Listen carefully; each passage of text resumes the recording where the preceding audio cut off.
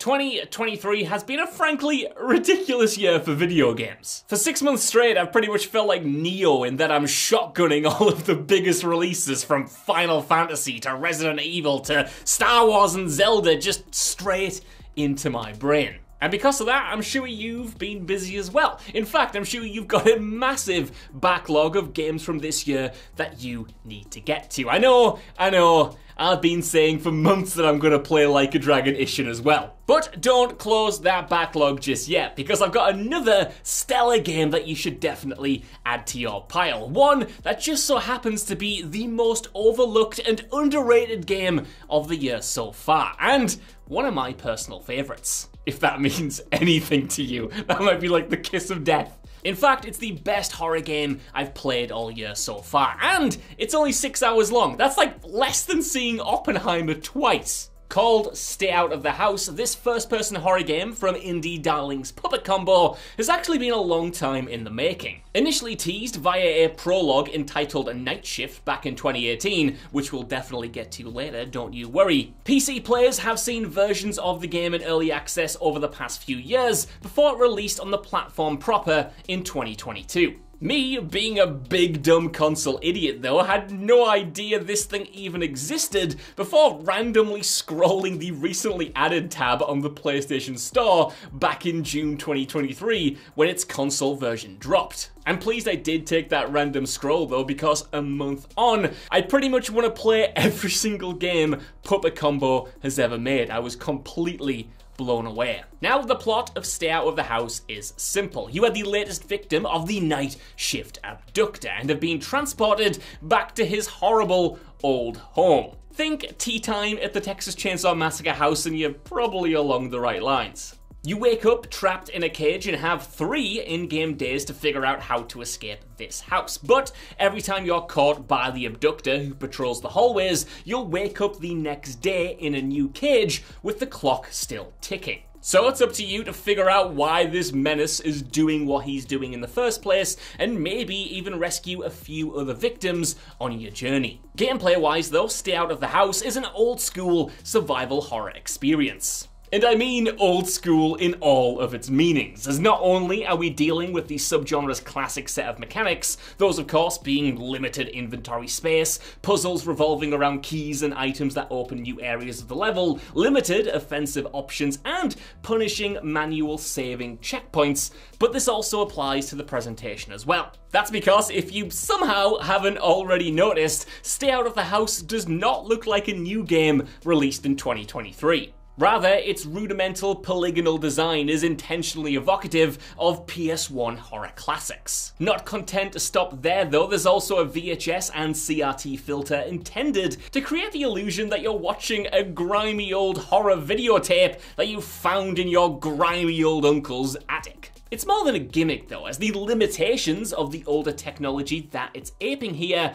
are used not just to create a sense of nostalgia, but to contribute to the fear factor. For instance, old horror games had extremely limited draw distances, so the environment and enemies would load in as you moved around. I mean, see the original Silent Hill for an excellent example of that. And as such, Stay Out of the House also has limited draw distances that serve to obfuscate the player's view. Not only does this brilliantly put the player in the shoes of the victims as they fumble around in the dark in a house they have no familiarity with, itself a terrifying prospect as your tormentor knows every inch of their own hunting ground, while you barely know where one corridor will end and the other will begin, but it also invites the player to imagine horrors that are unable to be conjured by the low poly textures and janky animations. The effect is similar to how it was executed in the film Skinamarink, where there you had the VHS filter and you had the whirring grain of the movie, getting you to imagine shapes within it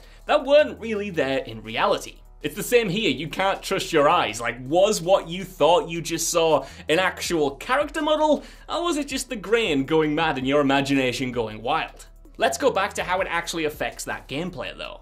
See, puzzles here usually amount to finding items and using those items on certain interactable elements in the world. It's a simple loop really, but one that's made truly nerve-wracking because of just how difficult the game makes navigating and seeing what's right in front of you. Hell, the opening scene that I mentioned when you're just trapped in the cage and you're trying to get out of it, I spent like 10-15 minutes just fumbling around, having no idea what I was supposed to do, while getting killed because I stared too much at the TV. Which, by the way, is exactly how I want to die in real life.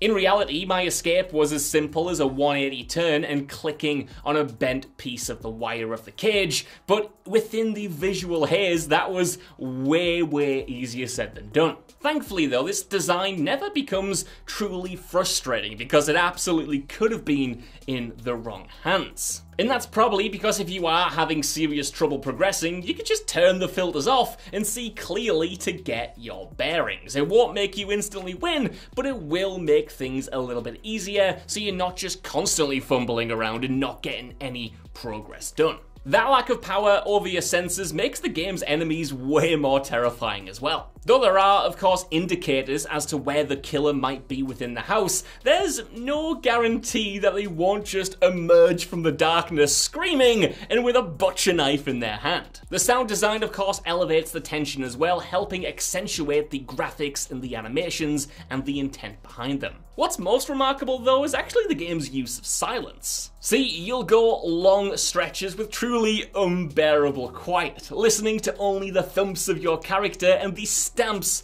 of the killer, which are pretty much ever present. Like the visual haze though, this only draws you in further, getting you into your own head and overthinking everything. You know, just constantly going, was that noise I made too loud? Are those steps getting louder? Is the killer coming towards me? Can I even trust my own brain or what I'm hearing? And when the music and sound effects do come in, they are definitely worth the wait. The squelch of metal hitting bones, the barks of dogs, the screams of victims, all hit in their grainy, distorted quality. Likewise, every time the killer is alerted to your presence, which will happen a lot by the way, you're informed via an inhuman squeal that comes from him, followed by the quickening footsteps that are getting closer and closer to you. And genuinely, while so many persistent video game monsters like this become a little bit unscary because of how familiar you get with them and how many times you might get killed by them, this guy in Stay Out of the House, for me at least, never did. Every single time I heard that horrible squelch and scream in my headphones, I shit my pants. I really did. I was jumping all over the place. It was embarrassing. And I'm laughing, but that's genuinely a thing no other horror game, for me anyway, has been able to achieve. To give you an enemy that you see all the time and make it scary for the entire duration. Okay, so that's a lot of talking about how the game looks, but how does it actually play? Well, really good, thank you for asking. Ostensibly, Stay Out of the House is just a game of stealthy cat and mouse. Like in a bunch of similar games, you hide from the killer as he moves around the home, as you attempt to solve puzzles and unlock new areas. And while that format is familiar with a lot of hiding in closets, the execution strikes a strong balance between challenge and tension. Like I said, you will get caught a lot, but unlike a game like Alien Isolation, getting knocked back to a checkpoint won't come with that frustrating, deflated sigh, or at least definitely not to that extent. That's partly down to the potency of the killer that I've already explained, but also just down to the game's escape room style design.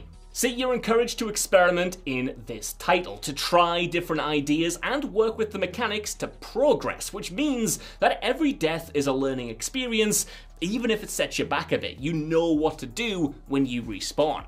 Even better, you do have options to either fight or just flee the scene, including a revolver with an extremely limited amount of ammo. Now, the gun is as much as a tool as it is a weapon in this game, being able to shoot security cameras or even locks off of doors, so it is always a genuine choice as to how you want to expend your limited ammo. For instance, there's this rotten old lady in the game who acts as a kind of watchdog who alerts the killer to your presence if she sees or hears you.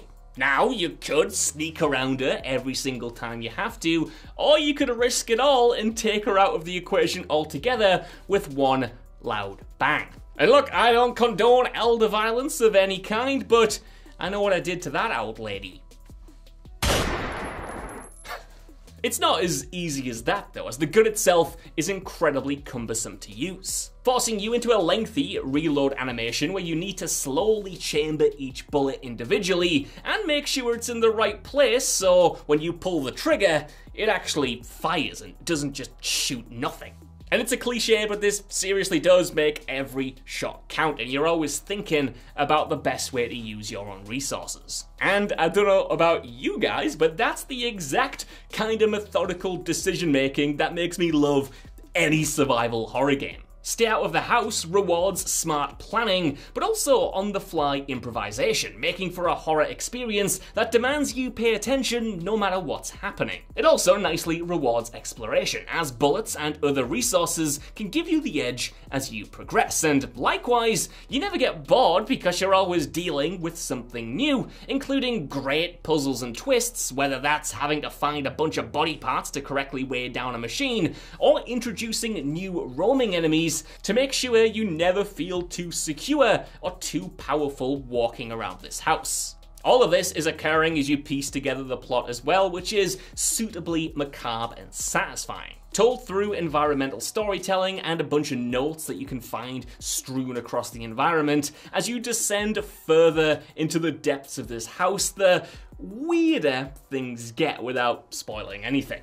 Now, as you can probably tell, I really love this game. For £15, I think it's an absolute bargain. And I've tried to remain as vague as possible in the hopes that I might be able to convince you that it is really good and you'll try it for yourself. But I can't end this video without talking in detail about the moment the game completely hooked me. So if you want to go in knowing nothing more, then please go and buy it and then come back and watch this part of the video to see what I thought about the excellent Night Shift prologue.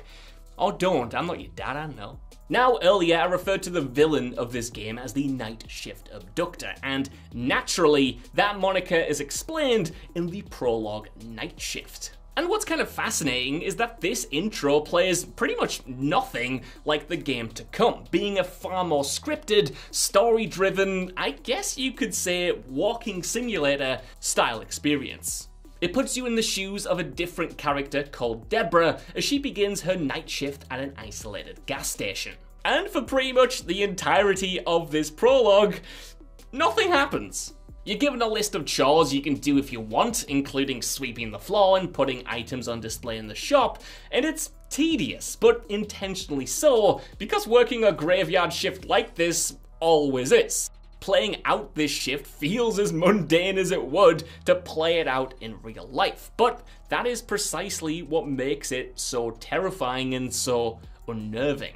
I mean, who among us hasn't been somewhere alone at night and had our mind wander about what could be lurking in the darkness and kind of scared ourselves silly by overthinking about what could happen? And the longer the prologue goes on with nothing happening, the more anxious you get about every individual detail. You know something has to happen eventually. I mean, this is a game after all. It has to have an ending, and because of that, every single customer who comes through the door, you get suspicious of, thinking, is this it? Is this going to be the killer? Is this when the scare is going to arrive? Every car that pulls into the pumps attracts your attention, alert for dangerous red flags. Again, the silence of this sequence draws you in and leaves you with your own anxious thoughts, like, why did that van drive around and not stop? Was it stalking the place out, or is this simply a red herring? Have I seen this car before? Why is it here again? And,